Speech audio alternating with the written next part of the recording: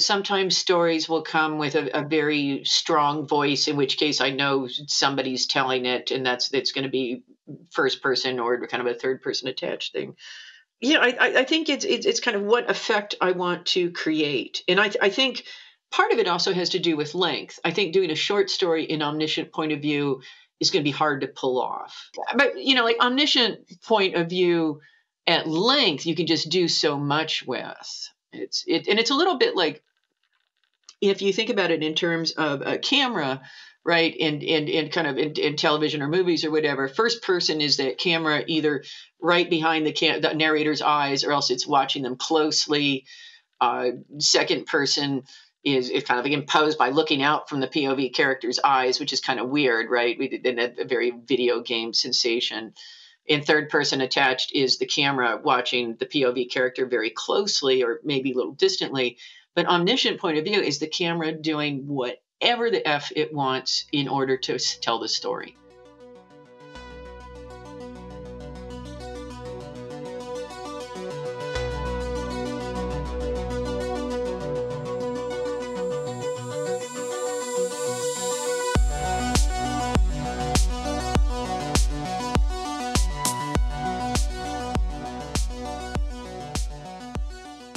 What is up, everybody? You're listening to episode 125 of SFF Addicts. I'm your host, Adrian M. Gibson, and welcome to your weekly dive into the world of science fiction, fantasy, and writing craft. Joining me as always is my co-host, the Chewie to my Han Solo, the Joker to my Commander Shepard, MJ Kuhn. How you doing, MJ?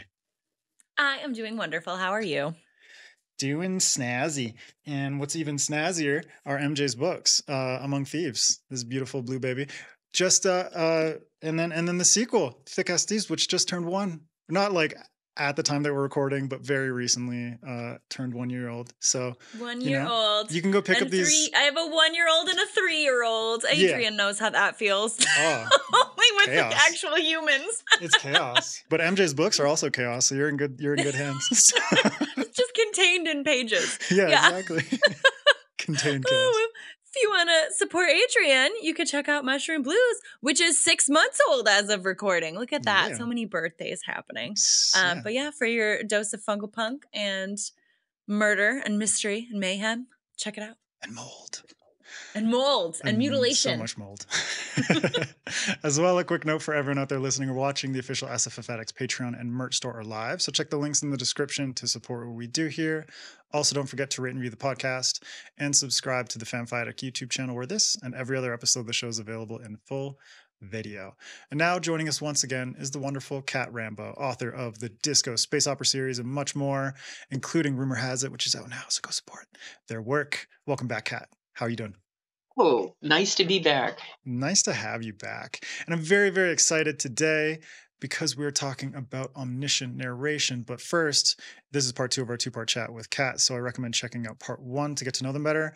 And now we're going to dive into omniscient narration and point of view, which is great because Kat suggested this, which means they're very, very well-versed in omniscient, and the Disco Space Opera series is entirely in omniscient point of view. So let's just kick this off. And maybe there are some listeners and viewers out there who don't really know exactly what omniscient narration is, especially as it relates to fiction. But if you could give like a little bit of an overview for them.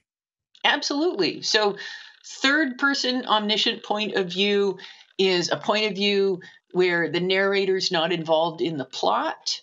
It's very different from first person, where the main character is narrating the story. In omniscient, you've actually got a narrator who's an unknown entity, usually, who seems to have an omnipresent or all-knowing understanding of the characters and plot. And that means that the narrator's point of view is, a narrator's view of the story is not limited by any single character's experience. So you can basically be in one character's head and then bip over and find out what another character thinks of them. And do you have some examples, at least like favorites from fiction, of this kind of narration style? I do. I have. So one would be The Hitchhiker's Guide to the Galaxy is omniscient point of view. The Discworld books by Terry Pratchett. Peter S. Beagle's The Last Unicorn. Neil Gaiman and Terry Pratchett's Good Omens. Jane Austen is omniscient point of view. Wrinkle in Time. Wizard of Earthsea, and The Hobbit.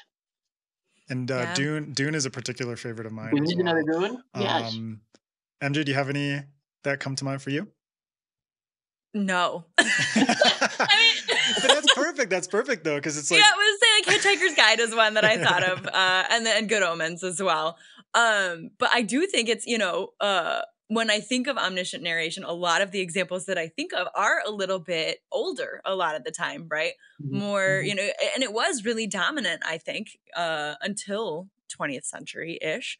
But in kind of more modern styles, stories, I think a lot of writing has moved away, even into first person. I think really, it's still having a moment, but I think first person really had a moment in like the early aughts. Why do you believe that omniscient narration has kind of maybe fallen aside in terms of popularity? And do you think it can make a comeback? Well, one thing I blame is writing workshops. And the fact that people saying, "Oh, you can't head hop," is one of the rules that you learn early on, and it is one of the things that people will ding you for. So I think, I mean, it sounds kind of snarky, but I do think we got kind of trained away from it and got to thinking of it as old fashioned. But I think it slid over into humor, and so you do have Hitchhiker's Guide to the Galaxy. Or Cat Valente's new series, if you've read Space Opera and then Space Oddity, are omniscient point of view. And there's something about omniscient point of view that lends itself beautifully to humor. I mean, just absolutely beautiful, because you can be ironic all over the place, right? And so will it come back into sort of more serious writing? I don't know. I think that we have become used to having a character that we identify with, who's kind of our point of view character, and particularly television often does that. And I think we're just used to we're used to that comfortable skin of, here's my character, and I walk around in the story for a while, and it's a different experience if, like, now I'm being dangled at 10,000 feet above the story, observing, right? Yeah, I mean, it's kind of like the training readers and training viewers about what they connect with and what kind of disconnects them from a story. And I never thought about I haven't done a writing workshop or anything like more in an academic sense outside of university.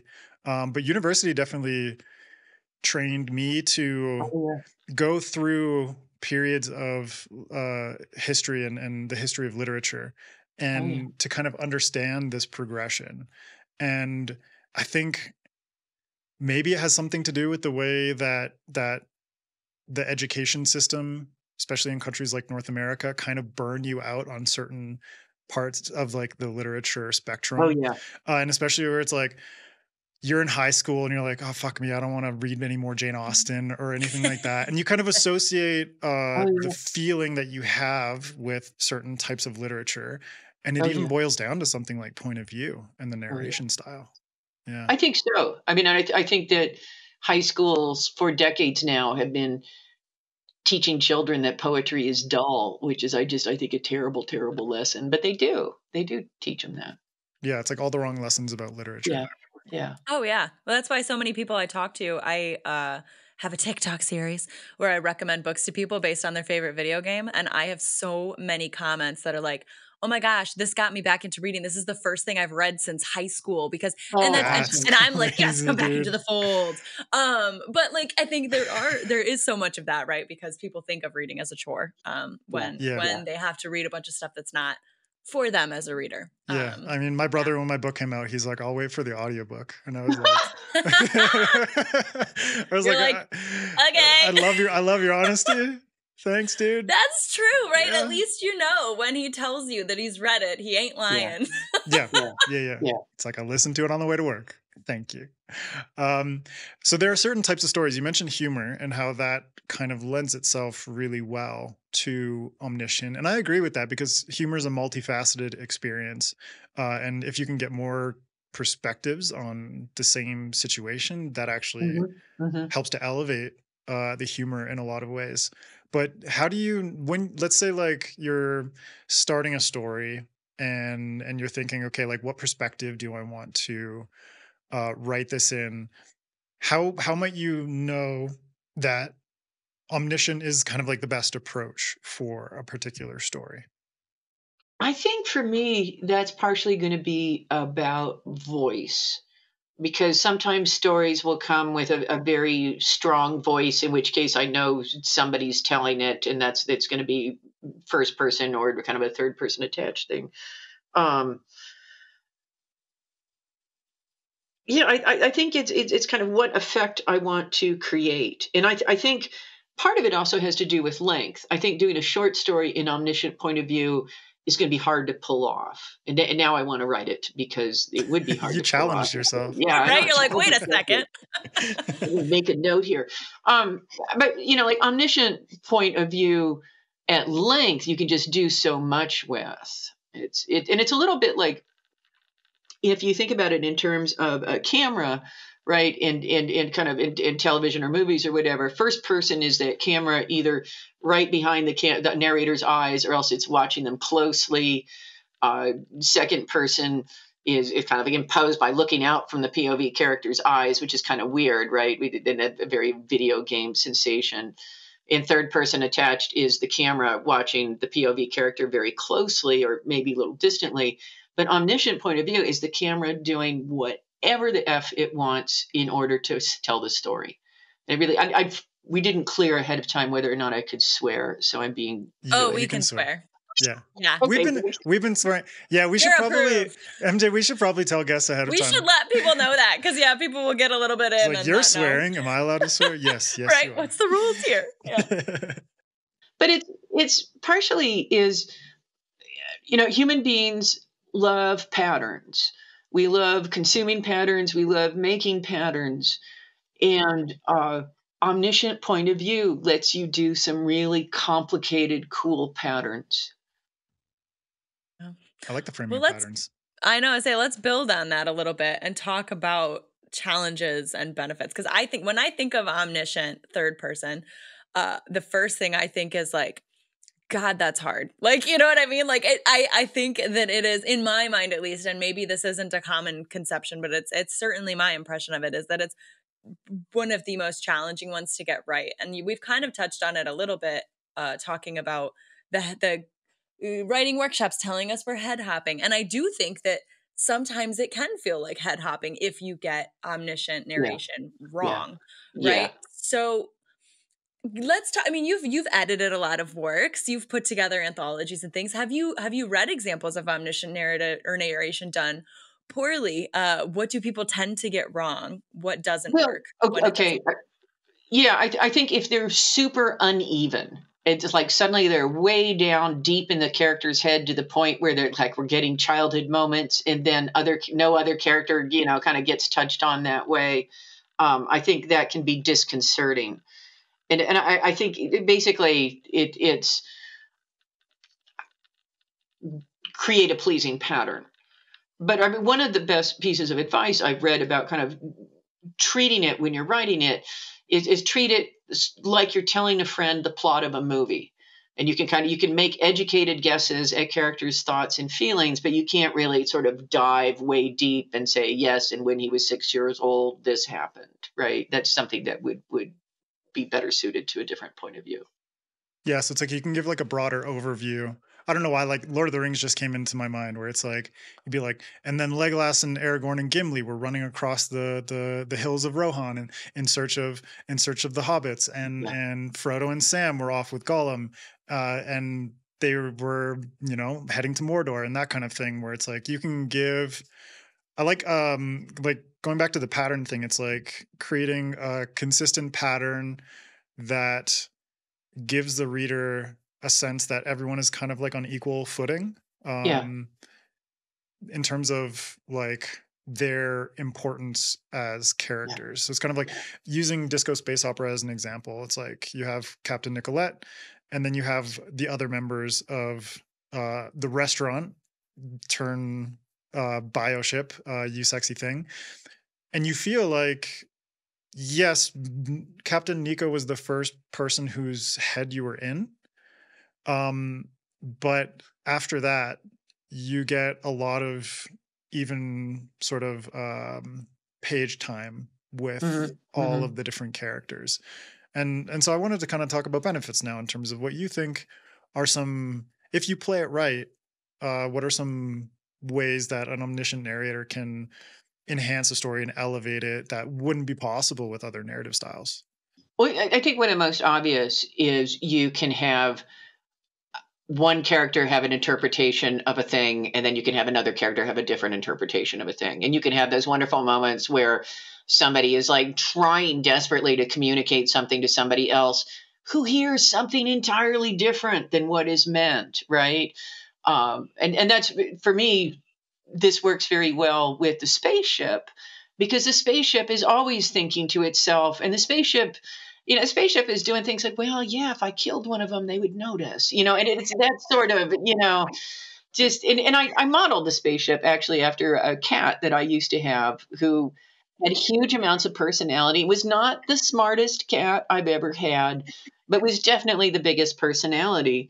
And I love writing the ship for that reason, because you can just have so much fun where somebody says something and the ship is like, well, let me misinterpret that. And that's, I think, one of the biggest advantages.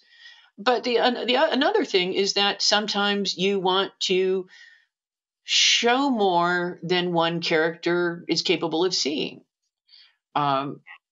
I do have it. One of the reasons I get very irritated about the head hopping advice is I had a short story that came out, which is basically, it's this guy who's going to assassinate someone, and then at the end, his target assassinates him, and so the last minutes are in the target's point of view. And people were like, head hopping. And I was like, well, how the fuck would you do it otherwise, right? It's just... But that reaction is so frustrating too, right? That's it. Sometimes you need that person standing over the dead body of the previous point of view. And it's okay. I mean, for one thing, it's your writing. You get to do whatever you want to do with it. You just have to make it an interesting enough pattern that it never bounces the reader out of the story. Yeah. And maybe it's like, in just a question, like in terms of how you frame that transition, is it done in like a similar way to the way you've done it in Disco Space Opera, where it's like that smooth, omniscient transition? Or is it like, a lot of writers who will do like a scene break? They'll do a scene break, or they'll do a chapter break to sort of create that divide. I had a scene break. I had an actual scene break setting this off. So I still... Then it's extra not head hopping. That's bullshit, yeah. Yeah, it's like, you gave signposts. Yeah. What do you want, people? So the takeaway from everyone for this is just like, writers will remember reviews for like 10 years later and still be like, they'll be salty about it. Be salty until I die. Right? As is your right. Oh my gosh. Well, let's talk about the narrative voice of the omniscient narrator a little bit, because I'm particularly interested because I have not written this style before. I do like third person, but it's like third person closely following one, and I'll do multi POV.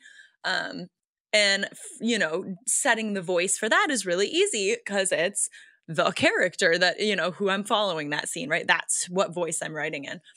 When you're developing your omniscient narrator's voice, I mean, first of all, what's your processes for developing that? But also, how do you maintain a consistent voice when you are bouncing among different perspectives? Well, my answer to the first question is not going to be helpful at all, because it goes back to that idea that I mentioned in the last time, where with the first draft you just write, and so I do just write and not worry about it in that. And I think that I can get away with that because I've read a lot of third person of omniscient point of view, and so I can speak with that particular accent, or but then revision is key. And revision, you do want to go through and go, okay, how much stage time am I giving this person? Because you can't be like, okay, I'm going to give everybody, 14.5% of the book, right? It's just not going to work.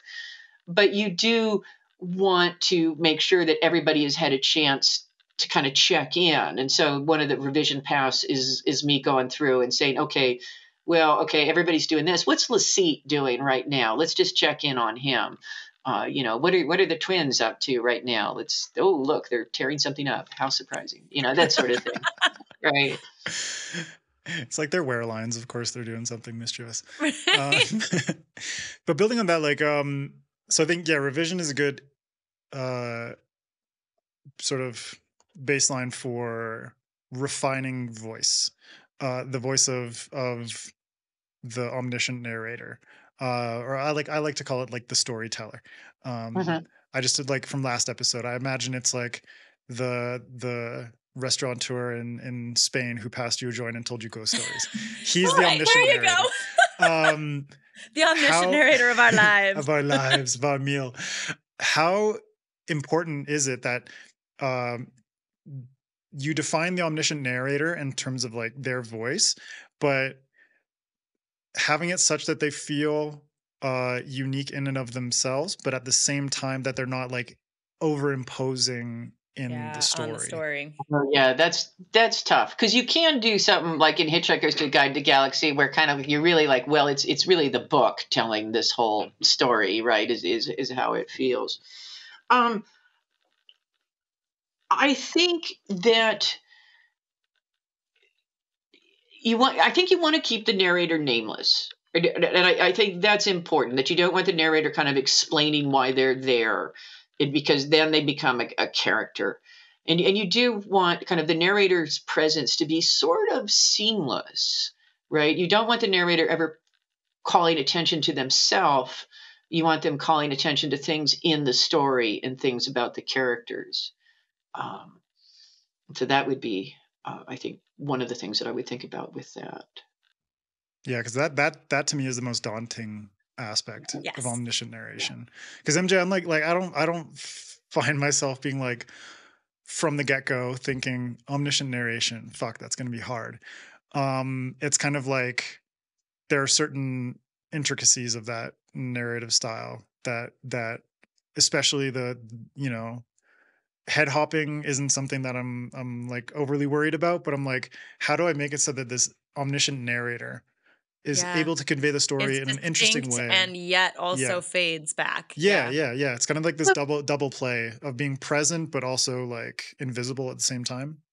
And I think part of it is you want to make those transitions between characters just absolutely invisible, but at the same time not lose the reader. And so I think often like kind of leading with names is a good strategy, but also making sure that characters are distinctive and staying away from like segues from two characters who are like being too alike, kind of like move between differences rather than similarities. This is something that I noticed in your books, that you mentioned the bioship, You Sexy Thing, almost acts as like, even though You Sexy Thing isn't necessarily the omniscient narrator, the ship acts as a sort of pseudo narrator in certain parts because it kind of provides these seamless transitions that you're talking about, where it doesn't feel as jarring because it's like you have this in between sort of character, this in between voice that you can rely on to make that transition more comfortable. That's it. And because it's a distinctive one, it kind of acts as a good boundary marker, right? Yeah. Do you have any other tricks or anything like that for those kinds of transitions? I think, well, let's see. I do think that it's one of the things where you sort of train the reader early. And so kind of like in your first chapter or in your first few pages, do kind of establish what's kosher, what's not, kind of set the pattern up and be like, okay, we can go this deep into a character. We go no deeper. That sort of thing. I think keeping the tone consistent I think if you start letting emotion seep in, so like your point of view is feeling emotion, then you're moving into a different POV. Yeah. Well, and I want to dive into the characterization piece, because you mentioned that you want to, when you're switching between POVs, or, heads, minds, that you want to make sure there's a stark contrast. How are you building those really rich characters that feel well-rounded and feel distinct from the perspective of that omniscient narrator? Well, I think part of it is when you get a chance to dip into a character, you do give a little bit about them. You don't go deep into their backstory, but you do give enough, of both them talking and maybe a little bit of their thinking and their actions, that it helps establish them. And I think characters notice and focus on different things. So kind of like what one character notices is going to be very different from what another character notices. And if you know the characters well and the writer is kind of doing what they should be, you can probably predict, like what is the character going to look at or do or focus on. Is that kind of how you're balancing sort of internalization versus externalization for each character? Is like, because intimacy, I think, is a big part of why writers might be challenged by omniscient narration, because we're, like if you're used to writing third person, sort of like close perspective or first person, those allow for a level of intimacy that really pulls the reader deep into like the psyche of that character. But you're saying there's like kind of like sort of limits that you can kind of put in there, or there are different ways that you can convey that kind of information? Well, I think one of the ways that you convey it is that sort of intimacy is you do it in conversation or kind of interactions between two characters. And so rather than have a character remembering their backstory, have them tell some of their backstory, or another character tells someone else about their backstory, and to sort of let the story live in the interactions between the characters less than inside the characters' heads. Let a great deal of the story kind of actually rest on that.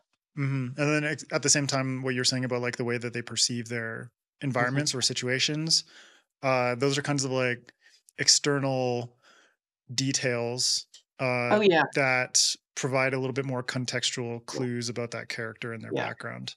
Yeah. And one of the things you also, the whole thing about like you need to know what every character needs or what every character wants. That really is true. It's good to kind of know what is somebody's go-to reaction for a lot of things.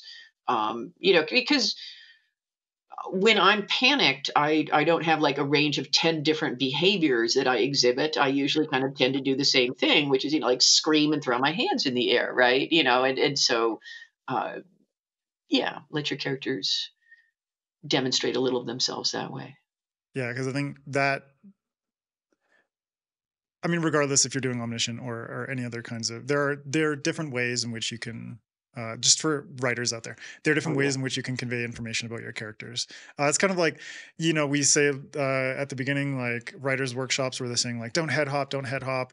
This old adage that everyone's heard, just like show, don't tell. There are so many different ways that you can play around with that.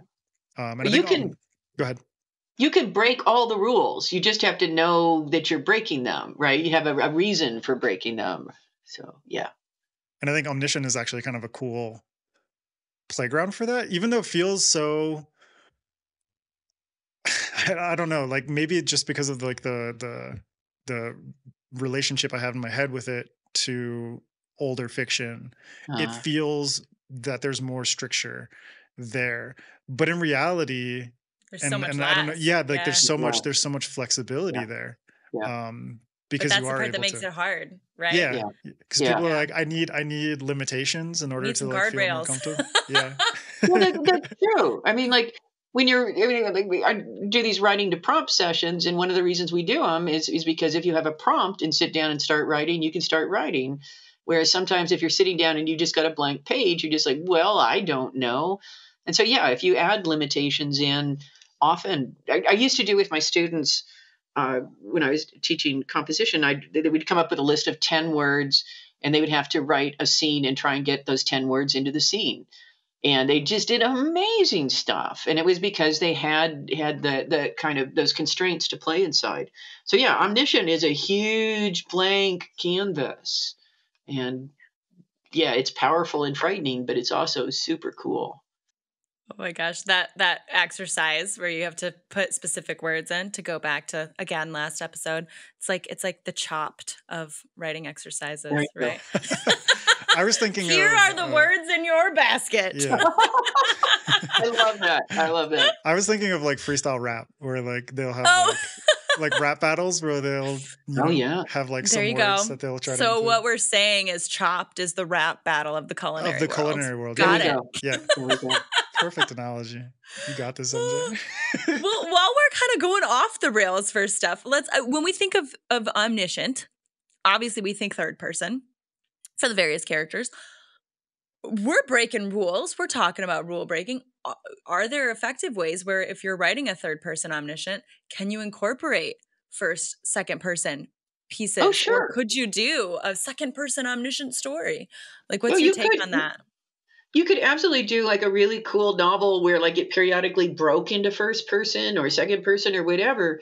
It's just like you would want to do something where it happens sort of consistently, as opposed to, I've got this novel, and for some reason the second chapter breaks into first person and then it never moves into first person again, right? And then you'd be like, just if you're doing it enough that the reader thinks you're doing it for a reason, as opposed to it looking accidental. I just edited, actually, a friend of mine sent me a story to edit, and they accidentally messed up and included like 10 pages of their personal statement for this thing. And I wrote back and I was like, so is this the story in its entirety? And she's like, of course it's not. And I was like, well, no, sometimes people do stuff, and you want to be respectful of that. There's no reason not. I mean, it's good to experiment. It's good to encourage people to experiment. I believe in encouraging them, but I want to know if they're experimenting, as opposed to they're just sort of like spilling shit by accident. Right. It's like, thanks for double checking. Right. Because I think some of the most challenging stuff that I've read in my adult life, probably. I think like Jeff Vandermeer is probably one of the most challenging, because there are I'm thinking of the Southern Reach trilogy, where book 1 is very, very intimate from the perspective of this biologist. Book 2 goes into second person, and you're just like, what the fuck? Yeah. And I think a lot of people find those experiences quite jarring when they're confronted with narration styles, points of view that they're not accustomed to, especially when it comes to, like you look at all the big New York Times bestselling books, majority of them are first person, third person, and that kind of thing. And so when you're confronted with like, okay, this entire book is in second person, it almost takes like a little bit of a rewiring of the brain. It does. And I think it's a brilliant choice for kind of a series that is about kind of like weird alienation and strange shit occurring. And then it really kind of gets you into the right mindset. Exactly. So there's like rewiring on the part of the reader as well. Yeah. Do you think there are some ways in which authors, writers listening, some steps that they might be able to take in order to like rewire their brain to like write third person to write Omniscient in general? Yeah. Oh. Yeah. Well, I would think, read a bunch of weird experimental shit would be. No kidding. I mean, I would read some kind of like wildly experimental stuff. I would tackle Samuel Delaney's Dahlgren, which is wildly experimental, but I don't know that you'll get all the way through it, because it's kind of like the Finnegan's Wake of science fiction. But read though read some weird shit and change things up. I think if you have a routine where every day you get up and you drink your coffee and you sit down at the desk and you write. Well, what happens if you get up and you go get a donut and you sit on the riverbank and write? Just kind of if you write by hand, try writing on the computer, or vice versa. Try dictating it. Just change your normal process up, and that will help you get out of any ruts you may have inadvertently wandered into. Yeah. I love that. That's like my favorite thing, is to switch how I'm writing. Like I switch and I'll write by hand if I get stuck. I've never tried dictation though. Like did you dictate any there's like a voice to, isn't there like a voice to text on like most phones? I used to use Drag and Dictate, and in fact, a lot of all of the space operas has been written using dictation software. But the Mac now has the capability to do that, so I don't need Drag and Dictate. But what I do, if I'm really in the flow, is I will move back and forth between two modes. And one mode is where you're just writing, right? And you're writing the words that are going to appear on the page. And then if I get stalled, I'll start writing what those words will be. Like, okay, then they're going to go to the camp, and they're going to build a campfire, and somebody's going to jump out of the bushes, and then somebody's going to say this. And if I'm doing that, then I find that flips me back eventually into the first mode. And so if you really want to get a flow going, if you really want to kind of do like a 30-minute sprint and get this, 1,000 or so words, yeah, do that, because it keeps you from getting stuck. That's actually very meta, because the dictation process is almost you being the omniscient narrator yourself. I know, that's I was just thinking when you said dictation, I was like, I can see that being a really helpful style, because you described it as imagine you're telling your friend the plot of a movie, right? And that's I think that it could be helpful. So maybe that's great advice for if you've never tried dictation, listeners, give it a shot, maybe. Yeah. But describing the movie to a friend is almost what you were saying there, in terms of like, in order to overcome writer's block, you just get into that mode where you don't have to get hyper detailed. You can just kind of paint what's going to happen. Yeah. Because I think one of the things that happens often for people with writer's block is they're so worried that the words have to be good. And I do coaching sometimes with people, and I had a client a few years back where they came and their first story had done fabulously well. It had won awards and appeared on best of lists, and they're like, I need help. And I said, well, what have you written since you wrote that story? And they were like, nothing. And it was because every time they sat down, they were like, I have to write a story that is even better than this story that won all these awards. And it wasn't until I got them, I finally tricked them, and I was like, I want you to write a story. It's not for publication. It's just for me. And they produced a perfectly wonderful story. And I was like, ha ha, now we'll send this out. Surprise! Fucking evil. The best trick of all time. Oh my God. It's like chaotic good. That's me. Chaotic good is a nice way to put it. I love that. Oh, dude. All right. Well, let's get a little bit into the business side of things. We've mentioned multiple times throughout, Kat, you brought this up about writing workshops and the sort of framework that it creates for writers about, I think a lot of it boils down to expectation, expectation about what people will accept, expectation about what will sell.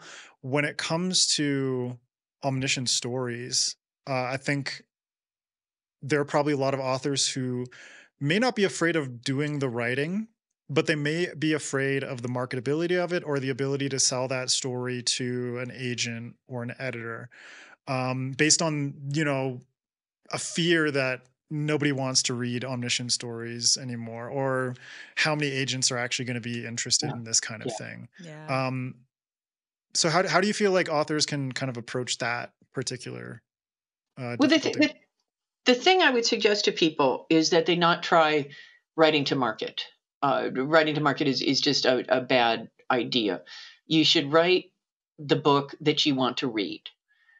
And you should write the book that you want to write, and you should have fun writing it, and you should just enjoy the heck out of yourself while writing it, because for two reasons. And one is that writing is not highly financially lucrative, and so it's good to have a job that you really enjoy, right?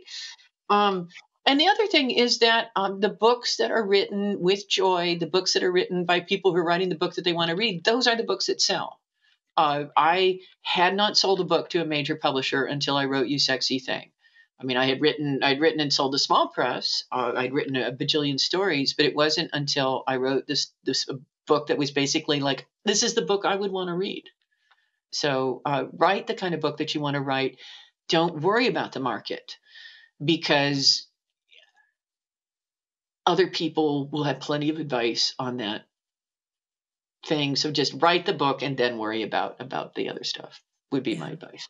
I think that's beautiful, because that's anytime I'm like working with newer writers or whatever, they'll ask a lot about writing to questions that edge around asking about writing to market, but you can tell that's what they're really asking. And my answer is always to tell them the time frame of when I sold Among Thieves, or when I started writing Among Thieves, to when it came out. You know what I mean? By the time you write the story that you're targeting towards the market right now, the market shall change. So I think that's really, really good advice. Do you have any other advice about omniscient narration in general? Anything we haven't touched on? Anything you've seen? Words of caution, words of wisdom, just catch all.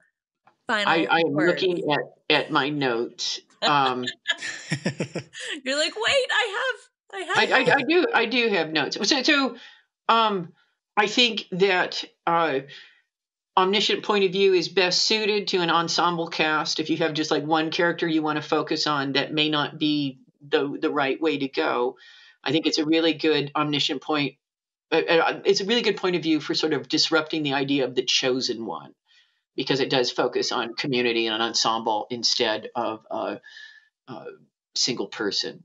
I think it creates a reliable narrator. I mean, because I have not read Unreliable Omniscient yet. That would be. It's kind of hurting my head to think about it. Right. So you do get a more reliable narrator. You do get, I think, more elaborate scene setting sometimes, perhaps. And I think you get freer access to a lot of cool literary devices. Like, I'm going to suddenly put a bunch of letters into the thing, or, letters that people write as opposed to alphabet letters. The whole book is letters in that way. Epistolary. Yeah. and I think it's more fun. Right now, I'm just thoroughly enchanted by omniscient point of view. I mean, the fantasy novel that I've been working on is not omniscient. It is, actually, no, it is omniscient. It's bleeding to everything. I take it back. I'm writing now. I can never go back. I'm stuck in omniscient. No. But I think, yeah, if you give it a try and you have fun with it, this is actually something like when I was writing Mushroom Blues, like I started out writing that in third person, wasn't working, switched to first person, and it clicked. So I think if a story is challenging you, don't be afraid to just switch it up and try a different narration style. 100%. Because you never know. And then you'll end up with the thing where you go back and edit it, and you end up with one chapter that's still in first person. That's what happened to me, at least. Yo, at least it was one chapter. At least it was one chapter. That's fine. Yeah. I think I'd written then you fixed it. Yeah, I think I'd written like 6 chapters of Mushroom Blues when I switched. Oh no, I wrote the whole book, and then I switched it from first to third person. Okay. And then when I went back, I missed a chapter. You just missed one. Select all and then hit the person key. Yeah, there we go. That would be beautiful if we could do that. Switch POV. Yeah, control. That's what I want AI to do. Yeah, right. That's the only good use for AI right there. Don't take away our jobs. Make them more fun. Make them easier. Make them easier. Oh my God. Well, on that note, we will wrap up this mini masterclass and our 2-parter with Kat. Thank you so much for doing this with MJ and I. We really appreciate it. It's been amazing. As well, for anyone who contributes to our Patreon at $5 or more each month, you can go check out Kat's reading from Rumor Has It. You can also support their work. Go check out the short stories. Go check out the Disco Space Opera series. Go sign up for the Rambo Academy for Wayward Writers and become a writing superhero. Yeah. Kat, where can people find you online? I am on most social media as @Cat Rambo, and you can go to my website at catrambo.com and find links to all the social media on there. Wonderful. And you can also follow SFF Addicts on Instagram, Twitter, Threads, all that stuff at sffaddictspod. You can go get a copy of Mushroom Blues in paperback, ebook, or hardcover. MJ, what about you?